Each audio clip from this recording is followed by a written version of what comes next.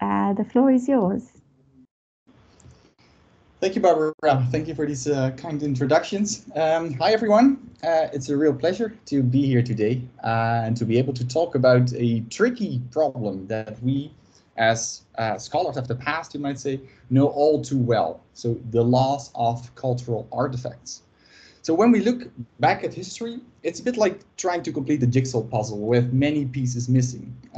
Over time, countless historical records, artifacts, and narratives have been lost, leaving us with an incomplete picture of the past. Now, these lost pieces of history aren't just individual tragedies, you might say, but they represent the collective distortion of our past. And I kind of like the metaphor of listening to a symphony, but with a portion of the instruments missing. So we might still enjoy the music, but we're not hearing the full richness or complexity of that composition. And our understanding of societies and their history is similarly muted without those lost narratives and artifacts. Now, that's an immense challenge, actually, in the humanities, and surprisingly, not that much has been done quantitatively. Unfortunately, we're not completely helpless here. So today we want to present research for which we've drawn inspiration from a perhaps somewhat unexpected quarter, namely ecology.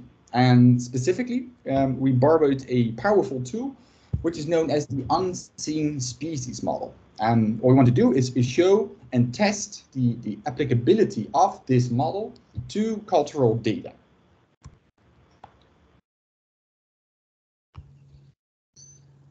So ecologists use this model to estimate the number of species in an area that haven't been identified yet. So imagine you're a biologist studying the biodiversity in a particular forest. So over several weeks, you've managed to observe and catalog a variety of animal species that live within a particular bounding box. So the square here on the slide. But you suspect that there are species in the forest that you haven't seen yet. So how can you estimate how many unseen species there might be? Now, unseen species models can help here, and specifically the Chow-1 estimator developed by N. Chow in 1984.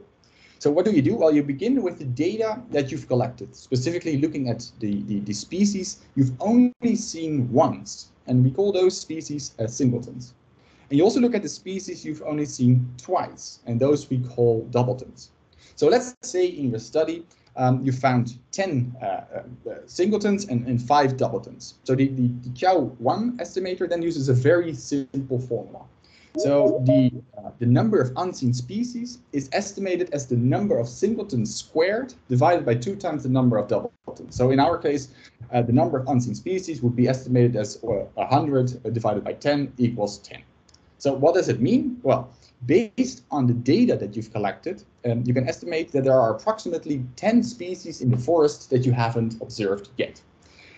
It's worth noting, or actually it's very important to note, that this is a lower bound estimate. And that means that the actual number could be higher, but it is unlikely that it will be lower. Now, that simple method allows researchers to estimate the richness of biodiversity in a given area, even when they can't observe every species. And similarly, scholars of the past can use these unseen species models to estimate the amount of historical or social data that might still be hidden from view. So we will illustrate today the versatility of the unseen species model based on 3 diverse case studies. And our first stop is medieval Europe, where we delve into chivalric narratives such as the tales of King Arthur. And here the unseen species model serves as a tool for what you might call literary archaeology. So we use it to estimate the possible number of lost narratives based on those that have survived. And the model helps us balance the known tales with an estimate of the unknown, so providing a broader perspective on the narrative landscape during this period. And next, we board, you might say, the ships of the Dutch East India Company. And here the unseen species model shifts from being a tool for literary archaeology to a method for demographic analysis. In this case, we apply the model to the ledgers of seafarer contracts. And the goal here It's very similar, but here we try to estimate the real number of unique seafarers, considering the records that have survived. And we also try to infer the magnitude of those that are missing. And this approach then allows us to create a more accurate picture of the maritime workforce during this era. Now, and finally, we arrive at the Amico prison in 19th century Brussels. And here the unseen species model plays a role in historical criminology, helping us to decode biases and disparities in arrest records. And we use the model to estimate the dark number of unapprehended perpetrators. And in doing so, we aim to uncover intersectional biases that might have skewed the original data. And the approach, again, helps us to draw a more accurate demographic representation of the period and filling in gaps and correcting potential inaccuracies. And now Mike is going to present the first case study, which will be about forgotten books. Hi, so the first application of unseen species models to cultural data that I'm going to discuss today is about medieval European literature. This literature was roughly produced before the advent of movable type printing in Europe from the 15th century onwards. And in this period, roughly speaking, from the 11th to the 15th century, handwritten documents, or what we call manuscripts, were the primary means to sustainably store and transmit text. What we have worked with is longer form narrative fiction. So no shorter stuff like lyrical songs or poems, etc. We actually focused on a genre, you could say, that we called heroic and chivalric narratives. And I think that the well-known stories about King Arthur and his Knights of the Round Table are probably the most well-known example, and they were also a hallmark of the international courtly culture of the time. Apart from these international genres and fashions, you could say, like the Arthurian romance, we also considered more local indigenous traditions, like, for instance, the French chanson de geste or the Icelandic sagas. If you don't know this kind of literature, I'd say that the best present-day equivalent that we have are action movies. So this comes very close to the sort of literature that we have been looking at. Much of this literature has been lost over time, has been forgotten over time. But nevertheless, what we still often have are multiple parallel copies of these works, these medieval works, that often survive as fragments nowadays. You can see a couple of examples to the right there. What we see is that especially popular stuff, popular works, circulated in more than one copy, so that the number of surviving copies in medieval studies is often seen as a proxy for the popularity, the contemporary popularity of a work in the Middle Ages. Now, in our work, we make a very firm distinction between, on the one hand, the abstract or immaterial work and the material documents, copies, witnesses, in which the same document then has been recorded, has been copied. And important for what follows is that we therefore have multiple sightings, you could say, of the same medieval work, just as these ecologists, as Folgert explained, have multiple observations for the same animal species. And this is something that we call abundance data. We will base our work on these counts that we have for these works, the number of copies that we have per medieval work. So in many cases, what we see is that a work once existed in at least one copy, but nowadays no copies of that work survive any longer. So we don't know the work anymore, which is a direct result of the material loss of artifacts of these manuscripts. And such works are what we call forgotten works or lost works.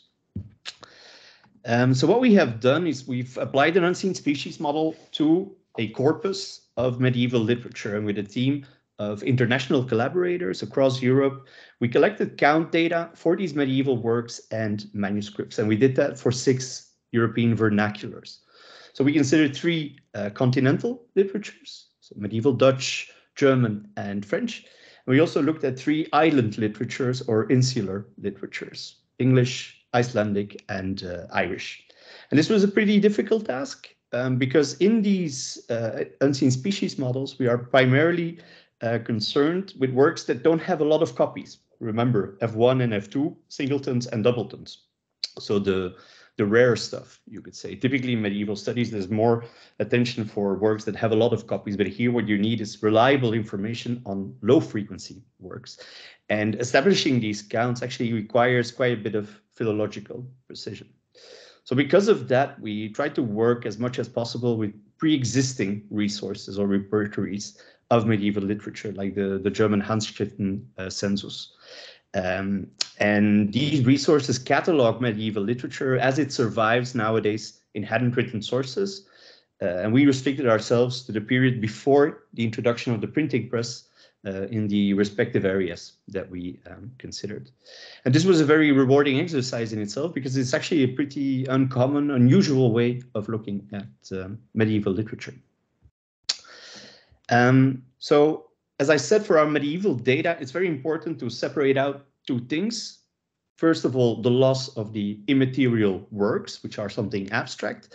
And then, on the other hand, the loss of material, tangible documents. And of course, the loss of works results from the loss of documents.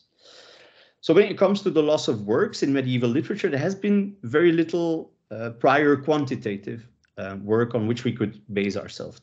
This was a bit blue sky research, you could say. So the only faint indications that we sometimes have is that sometimes authors in their own works refer to works that they wrote, but which we don't know anymore. But this happens only rarely, and the counts that you get from this information must be a very severe underestimation of the number of lost works. And this is interesting because the number of lost works from medieval literature is actually one of the, I would say, major outstanding issues that we have in medieval philology.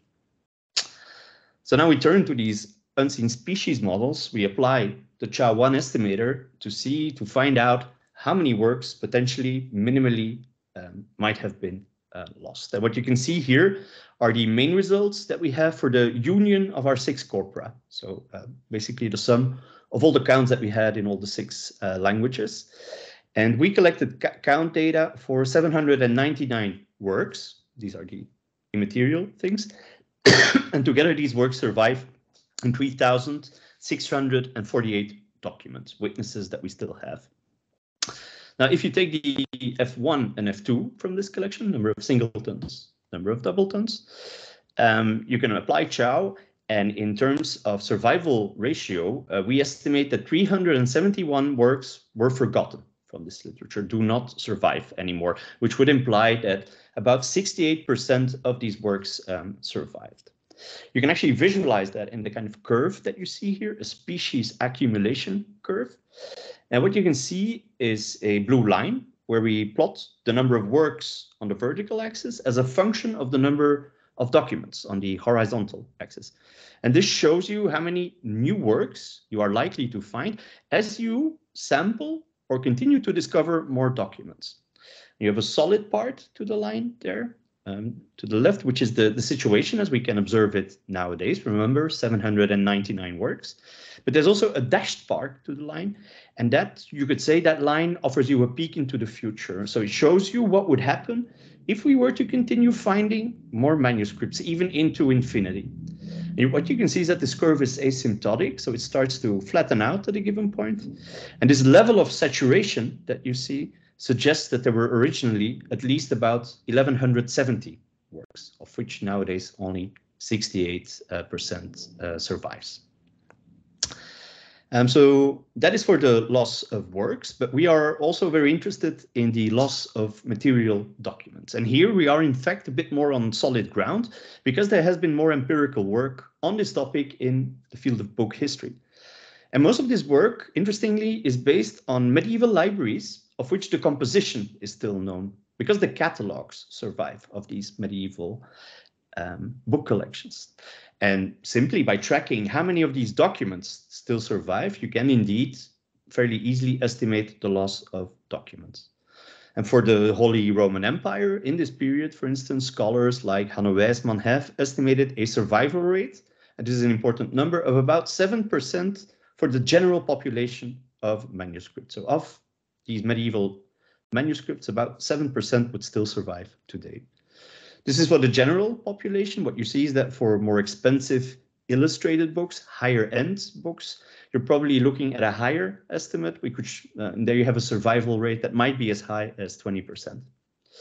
There's a couple of caveats here, because first of all, these book lists that we still have of medieval libraries are pretty rare overall.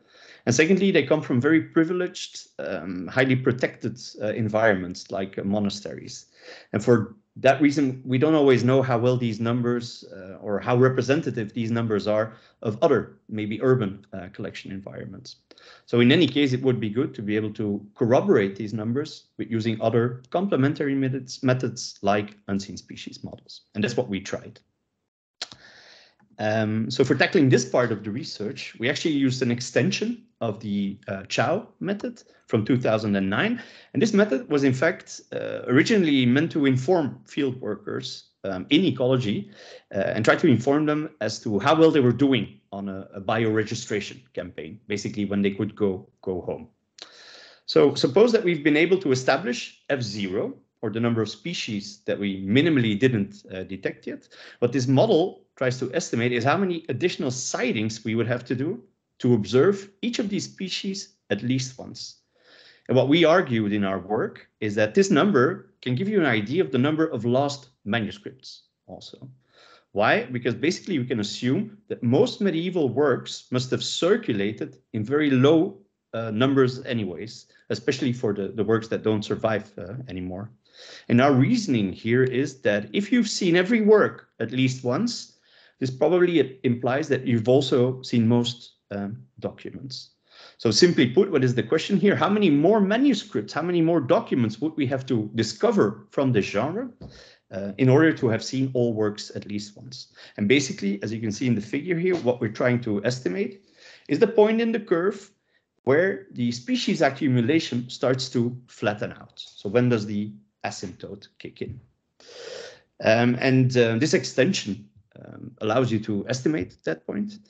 And the blue blob that you can see in the graph there to the right shows the distribution for the estimate of the original number of documents that once existed.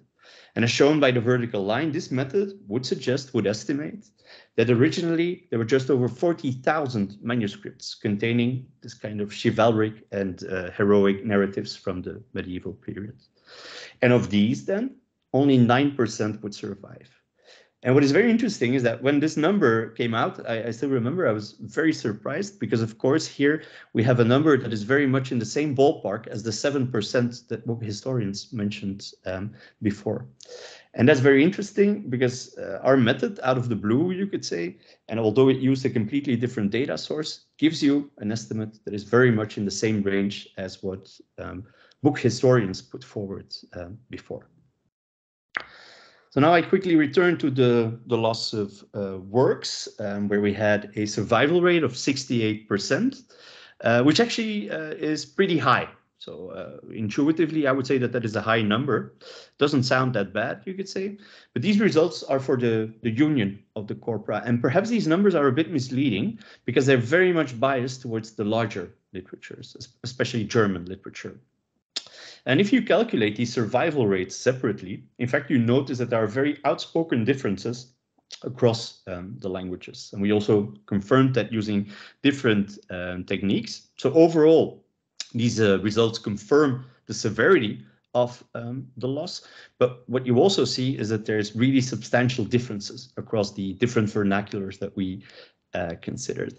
And what we found especially striking is that two of these smaller island literatures, so Irish and Icelandic, in fact had a relatively high survival in comparison to some of their larger continental counterparts. And we found that very interesting. And English, on the other hand, what you see had a very low survival rate for works and documents. And there you can maybe question whether England really was an island at the time, because the channel was so easily crossed already in medieval times. So as to why Icelandic and Irish are so well preserved, as it would seem, I'm going to refer you to our paper where we discuss a number of possible explanations, but they would lead a bit too far today. I'm going to hand over to Folgert now. Thank you, Mike. So some lessons learned. So the medieval literature was our first application of unseen species models to cultural data. So what are some of the lessons we learned from this first application? Well, first the application was already interesting. Is relatively straightforward, and you don't require much data other than just abundance data, just count data, right? And we also note that the estimates were fairly robust in the face of slight differences in our sample. So we had a lot of discussion about what to include as chivalric literature in these languages, but the inclusion or exclusion of some specific works or documents only barely altered the results. Now, thirdly, assessing whether the estimations make any sense is actually quite hard, because we just don't know. You can find some corroborating evidence, but in the end, you just don't really know. But an important ingredient in the assessment is in the assessment of the trustworthiness of the results is to what extent the historical sampling process corresponds to the assumptions of the model, because the model has been studied intensely in the past, 40 years already. And if these assumptions hold, the Chow-1 estimator guarantees to provide a lower bound on the actual number of species. And that's, of course, very useful information to have if we actually have such a guarantee. But if they don't, so if the assumptions do not hold, we might be in trouble. And that's the topic of our next case study, which is about unseen sailors in the Dutch East India Company. So the applicability of the Chow-1 model depends on a number of assumptions, and one crucial assumption is related to the way ecological data are typically collected. So going back to this little animation that I showed you earlier, when an ecologist does a census in a particular area, she or he may observe the same animal, so that is the same individual, several times.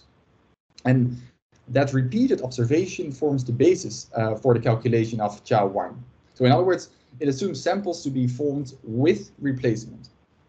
And important to the underlying assumption of the model is that as long as the ecologist sits for long enough, and also that the observed animals live long enough, the researcher can, in principle, make an infinite number of observations. So again and again, certain animals are spotted. So in other words, you could say that the Chow-1 estimator assumes what we call an infinite population.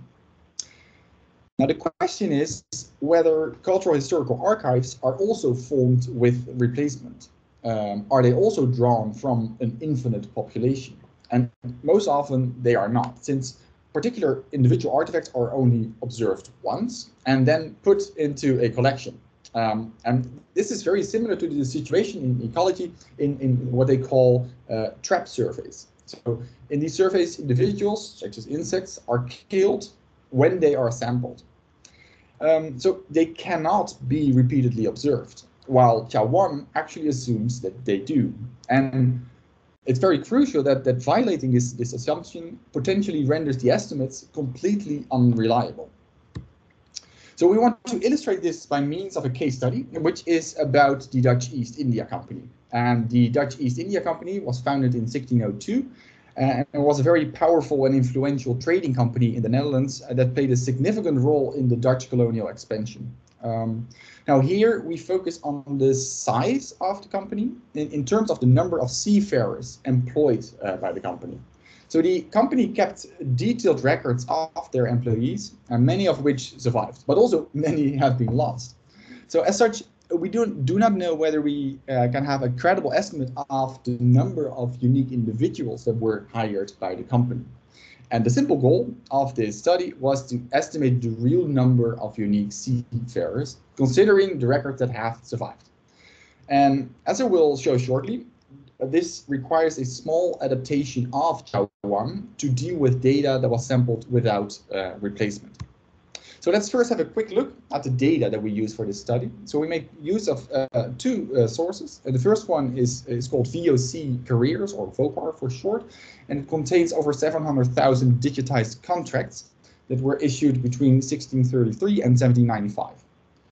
So the contracts specify a lot of things, so like the name, rank, place of birth of the contractee, and the date of sailing, and also the ship on which they sailed. So the original ledgers could contain multiple contracts belonging to the same person, right? And that's important because then we have multiple sightings of the same person. And these records then have been automatically clustered on unique individuals, and that allows us to trace the same person in that data. Now, that clustering isn't complete, so only about 500,000 records could be clustered, and that set contains around 460,000 unique seafarers. So on the slide here, you can see an overview of the clustered results. So we see a sharp increase in the 17th century, and also notable gaps, right, in the 18th century. So just by looking at the graph, we can already infer that data is missing. It must be missing from this digitized archive. But also that we haven't been able to cluster all the individuals, and therefore we likely underestimate the number of unique persons. Now, as a complementary data set, we use the Dutch Asiatic shipping data set, and that provides an overview of ships that sailed out from the Dutch Republic. And from this data, we learned that the VOC sailed out 4,352 times. We know that we have a very exact number for that, between 1633 and 1795. And for about 91% of these voyages, the dataset provides information on the number of people that boarded the vessel. Now, recall that Chow 1 assumes data to be sampled with replacement, and that they come from an infinite population, right? Now, our data is different, and it's different in an important way.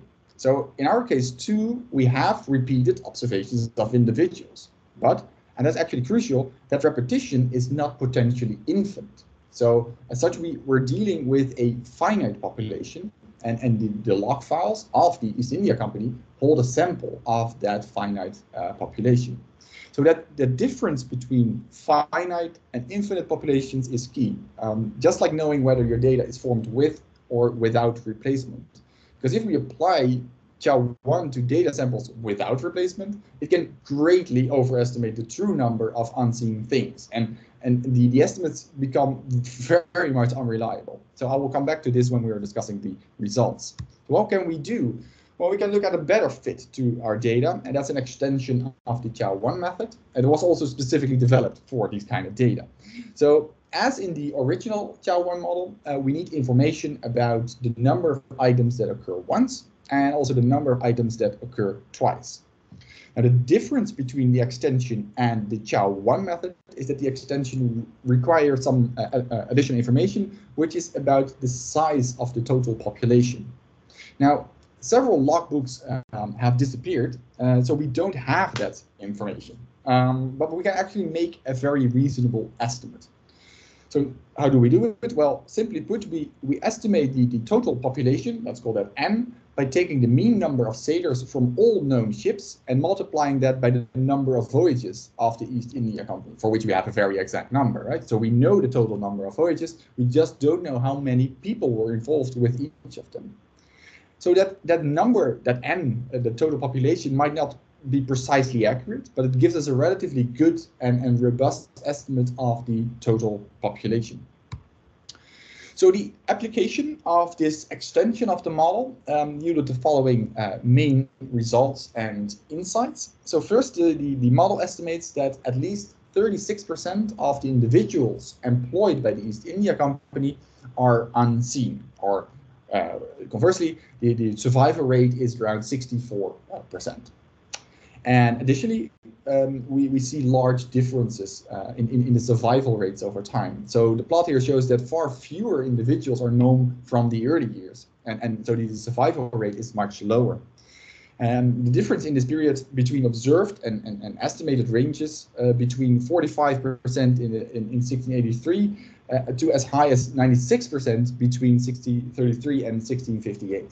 So quite some severe loss here. Now, finally, the model estimates that around 700,000 individuals were employed by the company. So this number is much more conservative than the estimate of the Chow 1 model, that actually estimates that there must have been more than 2 million employees. And that's kind of funny because that number is obviously wrong, because that would mean that the number of individuals is many times larger than the total number of observations. And it simply cannot be true. So some more lessons learned. Our results provide a concrete answer to the question of how large the East India Company was. And in addition, the study has relevance because it shows how important it is to have knowledge about the sampling process that underlies your data when you want to apply these unseen species models. And the lesson here is that a wrong assumption can lead to, well, completely implausible or even impossible results. Now, for our data, we are fortunate to be able to provide a relatively reliable estimate of this n, so we can in fact apply this other method, but it's by no means the case for all historical databases. So for future work, we want to investigate the impact of uncertainty about n on the quality of these estimates. And we also want to investigate how adding information about the records can further improve the quality of the estimates. And that's also going to be the topic of the final case study that we want to present. So the applicability of the Chow-1 estimator hinges on a number of issues, and there are more issues. I'm going to present one more. An interesting assumption here is that all these unseen species or cultural artifacts are assumed to be equally likely to be observed. Or differently put, so the total probability of unseen events is distributed equally over all individual events. Now, when that assumption doesn't hold, so when certain artifacts are actually more or less likely to be observed, the estimates of Chow-1 become more conservative. So they go down, essentially. They become more of a lower bound. Now, that's actually not much of a problem because they're still a lower bound. So that's still reliable information. We could actually more see it as an opportunity. So if we have more information about the causes of why some artifacts are more likely than others, we can potentially use that information to actually make our estimates less conservative. So moving that estimate more towards the true number. And that's what the scholar Bunning has done with his team in a series of articles.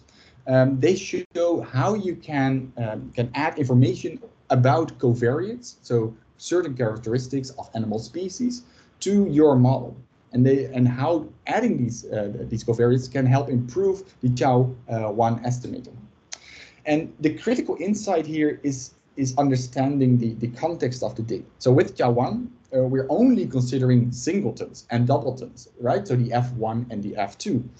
So you might say that we're working with what we call a truncated Poisson distribution. So I'm not going to go into detail but that distribution has as one parameter. It's called lambda, and that actually can be estimated with a binomial likelihood.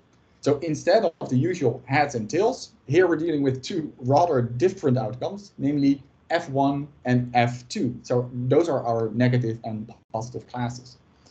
And with this approach, we can estimate the probability of an event occurring once or twice. And we can do that using generalized linear models. And that's where it gets particularly interesting. So with these linear models, you can easily incorporate all kinds of covariates, right? You can just use binomial regression models, any flavor that you like, and add all kinds of predictors, like we can add the rank or country of origin of the seafarers to study biases in the registration. Or we could add particular information about the content of narratives. Are they about love or some other topic, to see whether that influences their chances of survival. And by incorporating these covariates, we aim to account for some of the heterogeneity in the data. So not all artifacts are equally likely to be observed. And in doing that, we hope to improve our estimates. And in the final case study that Mike is going to present, we do that and we apply that to a case of historical criminology. Okay, so more specifically, we're going to Brussels in the 19th century. That's the city where I was raised, where I still live. And we're going to focus on a prison that is called the Amigo prison, which is nowadays a very nice place because it's a 5-star luxury hotel. And Brad Pitt is always staying there when he's visiting Brussels, but it used to be a prison. And we've collaborated with Margot de Koster from the University of Kent, who is a police historian, to study one of the registers that they have for this prison from the period 1879 to 1880, which is a register of vagrants or homeless people, people who didn't have a place to stay. Vagabondage, as they call it in French, was a huge issue at the time. And people were often arrested in that prison for reasons of vagabondage, for being a vagrant. And our goal in this study is to estimate the total population size of vagrants in Brussels at that time, on the basis of the vagrants who were observed in those arrest registers that we are studying. What is nice is that those records include a lot of very detailed demographic information on the people who were arrested and had to spend the night in the prison. We have their age, we have their gender, we even know where they were born, etc. And interestingly, there's actually two kinds of people who were in the prison. So there were people who were arrested by the police and then forcefully entered the prison. But at the time, the police also had a more social function, and people could also request to spend the night in the prison because they didn't find a place to stay. And that's what we call une nuit sur demande, where people actually request to stay a night in the prison. So we will focus on the forceful entering of the prison here. So what is interesting is that most of our people only were registered in this prison a single time, but we see quite a bit of recidivism, where you see that the same individual is being arrested multiple times, more than once. And what we do is study a very short time period, which is interesting because then we can also use the age of the individuals as a fixed characteristic that doesn't change over time. And that's important because that assumption simplifies our model and also assumes that the population that we are studying stays pretty much the same. It's also important to note that people didn't spend a lot of time in prison. So when they were arrested, they typically only had to spend one night in that prison, so that in principle, the day after, they could reappear, they could be recited in this prison register. So in essence, here we're delving into a unique snapshot of historical prison data. And what is very cool is that Folgert found an ancestor of mine in the data set, Marie-Thérèse Kestemont, who must be family of me and who was arrested a number of times for this transgression of vagabondage. So that was somewhat funny, also somewhat tragic. So we applied this generalized Chow estimator that Folgert just explained to answer two research questions. So first of all, we wanted to estimate the number of people who were not caught or arrested. And this is what we call the dark number of perpetrators of vagrants here. Dark number is a very common term in criminology to describe unobserved crime. And then secondly, what we want to understand is how likely different categories of perpetrators were to get arrested. And that should give us a clearer picture into the vulnerability to arrest across different demographic groups in Brussels at that time. So here you can see an example of the register that has been digitized by Margot, where you have the names and all the predictors that we use in our model to predict whether somebody is going to be a singleton or a doubleton. It's in fact a really hard problem, but using these characteristics that you see here, we try to predict whether somebody is going to get arrested once or arrested twice. We look at the age logged, we look at the binary sex coding of the individual.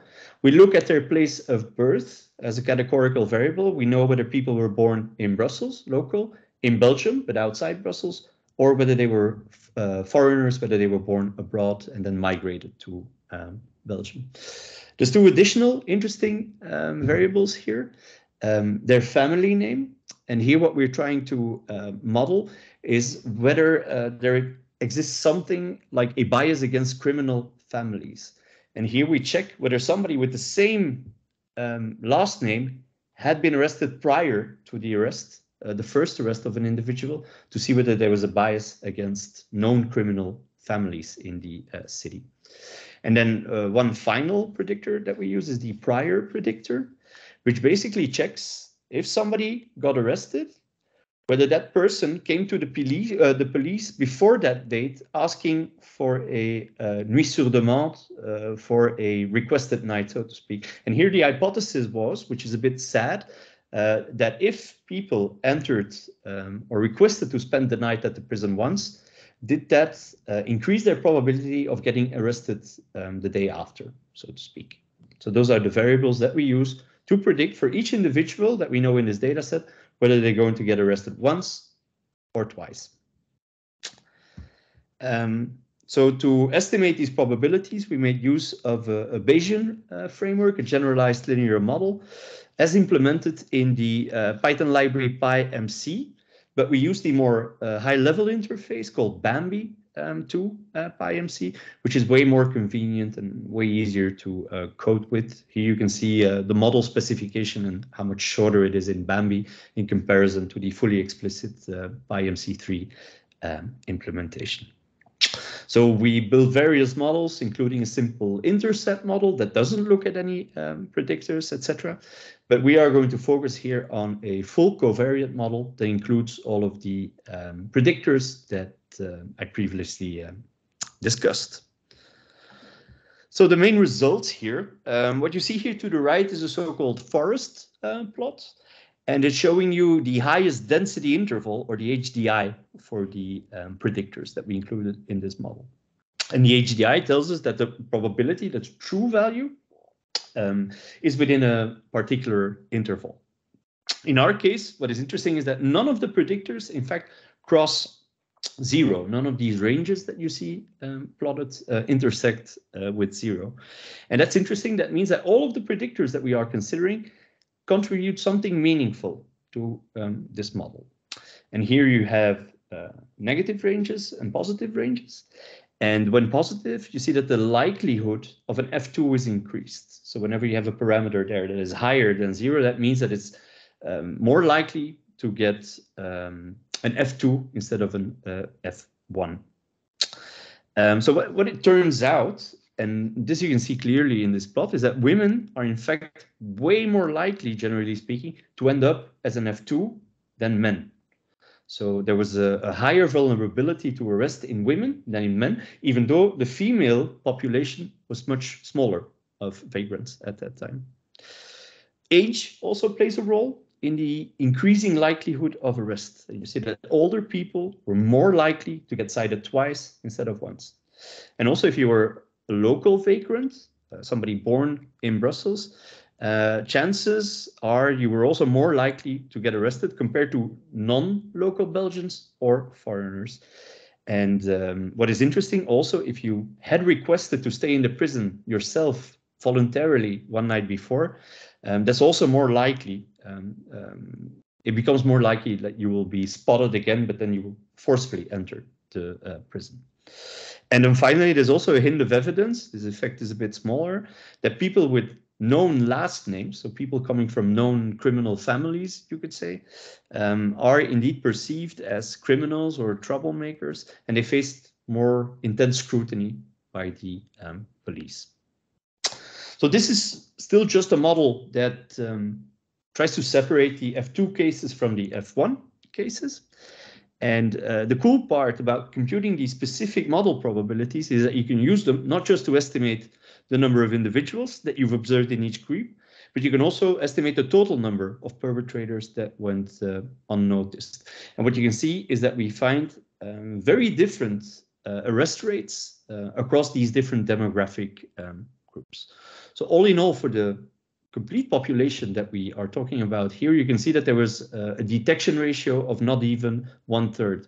So in this data set, we observe a little over 5,500 individuals, but we estimate that this population of vagrants that who could potentially be arrested is at least 18,514 individuals, which is of course a huge difference. And then, for example, what you can see here is that even though there were fewer women than men committing crimes, it turns out that older local females were much more likely to be arrested than their, for instance, male younger counterparts. And it's not just them, Belgian nationals, particularly those from Brussels, local people, also seem to be a major focus for the police. On the other hand, it doesn't look like there was a very significant bias against foreigners. We didn't find any evidence for that, on the contrary, maybe even. So all in all, these findings, they shed interesting light on the patterns in arrest during that time in Brussels. So what is the takeaway from all this? Our findings do align really well with what people like Margot have been previously publishing in more conventional history platforms. And what they show is that this generalized Chow estimator can be really informative when you're studying how observation or survival or transmission processes in history might be biased against certain sources, individuals, what have you. When we're, for instance, trying to estimate these dark numbers in relation to police efforts in historical Brussels. And the additional benefit of models to detect these biases is that, in theory, the accuracy of your estimates will improve. And this method is pretty general, and it could be applied, in fact, to anything countable, to any undersampled collection of types. And we have a lot of those in the humanities, so there's still a lot of applications possible. If we get a bit more critical at the end of this presentation, we should stress that every method has its limitations, and this study, also this last one on dark numbers, is no exception. So one big assumption that we haven't really talked about is the idea of a closed versus an open population. And this Chow-1 model basically fundamentally assumes that we've got a closed population, a population that doesn't change. With no one coming in or out of Brussels, for instance, where you can observe any individual at any time. Obviously, that's not really the case, so that can't be wholly true, you could say. Some of the people that we are studying will eventually end up behind bars for a longer period, so we can't just observe them anymore as often as we want. And what we know is that from historical records, people moved around a lot. So there was a huge population turnover in cities at that moment, which might be as high as 10% every year. So the big question here is how much breaking these model assumptions will in fact affect our results, our estimates. So one thing that we can do about is that we are currently trying is to use simulation models and agent-based models like the one that you see here. So these types of models allow you to compare very different scenarios in a very controlled environment, a very controlled setting. So for instance, what we would like to simulate in the near future is the search behavior or the policing effort by the policemen in Brussels at the time. So we know that they weren't just picking people at random. There were biases at work there, and that is something that you can actually simulate in a simulation model. So ultimately, the goal of these experiments is to provide historical scholars with some guidelines on whether they can in fact confidently apply these models to their own data. So that was it for the presentation. We'd be happy to take questions afterwards. We were also quickly going to show the mode and the model repositories, etc., that we have. Folgert, can you share your screen for that? I think I can. Let me see. Yeah.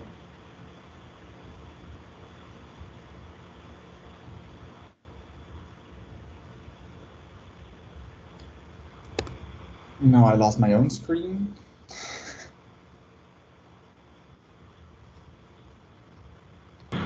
We can see it though.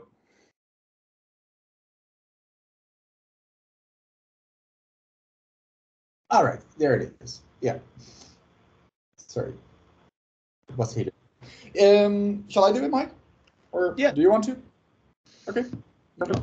Yeah, so what we wanted to show you is a package that we created, and we published this along with the publication about the forgotten books in science. So the package is called Copia. and it essentially provides you a lot of these methods that we discussed in a nice clean format that you can actually apply it to your own data.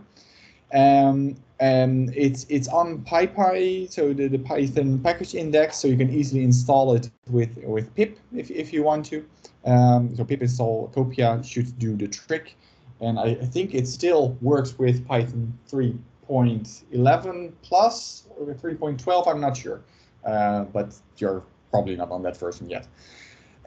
So what I want to do is just go over some of the code that's in this quick start here that allows you to see what kind of data you need, what kind of functionality is already in the package, and essentially how easy it is to actually apply this model to your data.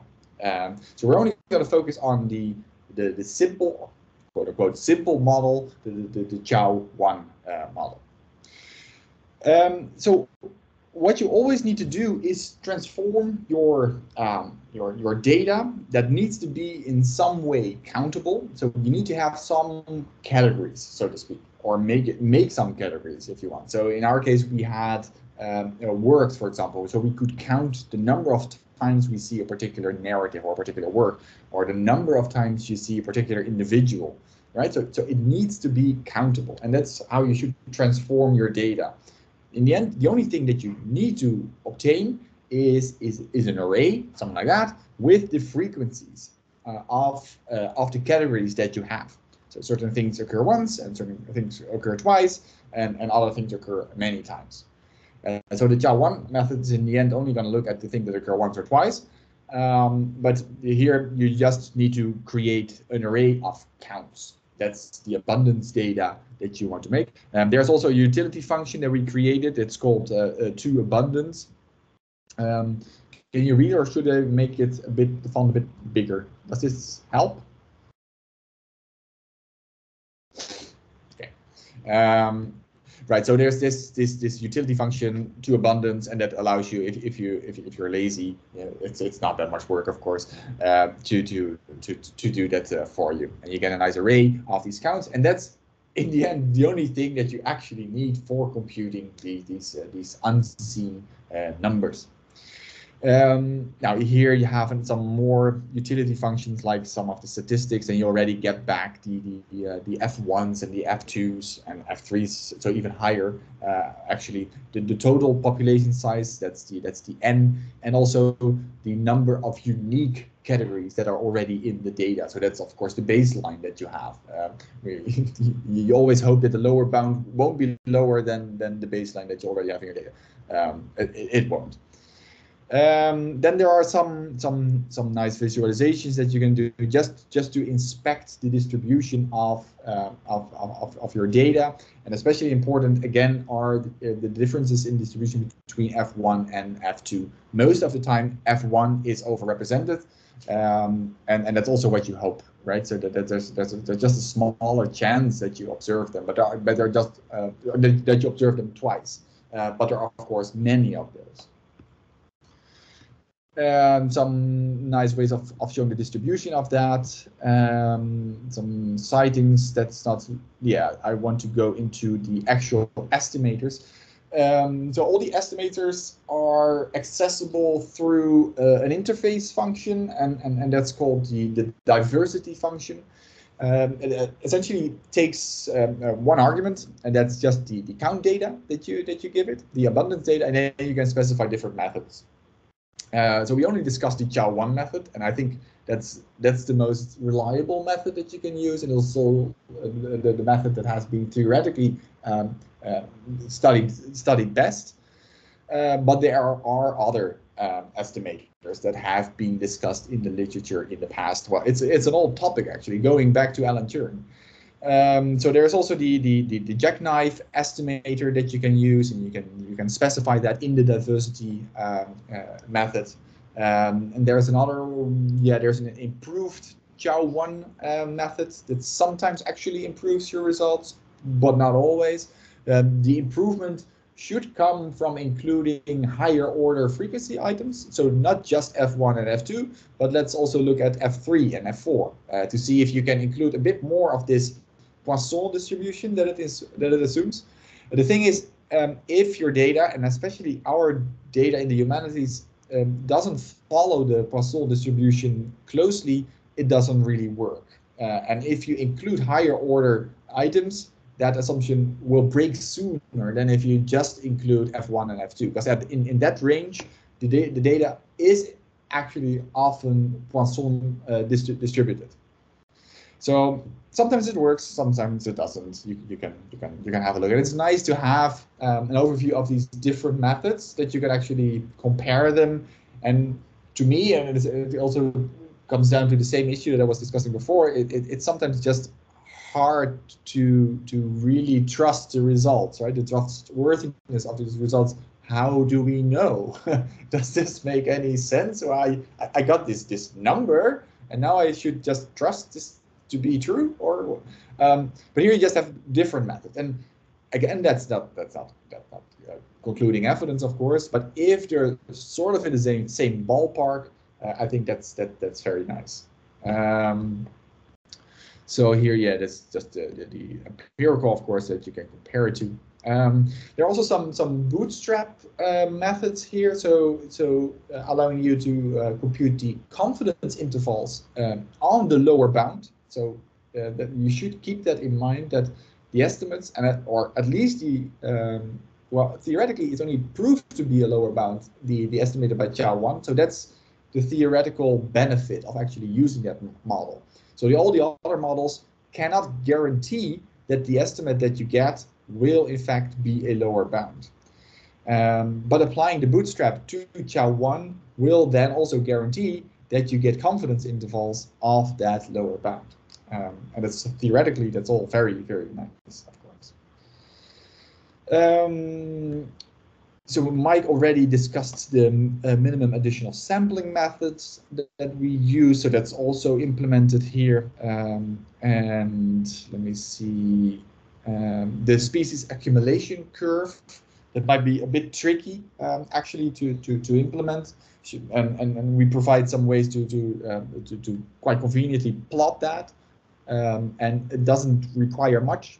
You just need to compute this accumulation, and then you can actually use the accumulation curve function to get this nice looking graph with the empirical observation as this blue dot, the interpolated estimate and the extrapolated estimate of the curve as it grows. So that's kind of nice, I think. This is another plot where we combine this minimum sample, right? So Mike also showed that, so to estimate where we're in fact where this curve is flattening out, and this plot actually combines these two views on the data. Again, it's not much code; it's just relatively convenient to use. This is some of the estimates. Let me see. I think we didn't really discuss that, right, Mike? The Hill numbers. So in the original science paper, we used the concept of evenness a lot, which is more about how the species are distributed among the different frequency classes, and we say that a more even distribution actually could be beneficial to the survival of particular literatures.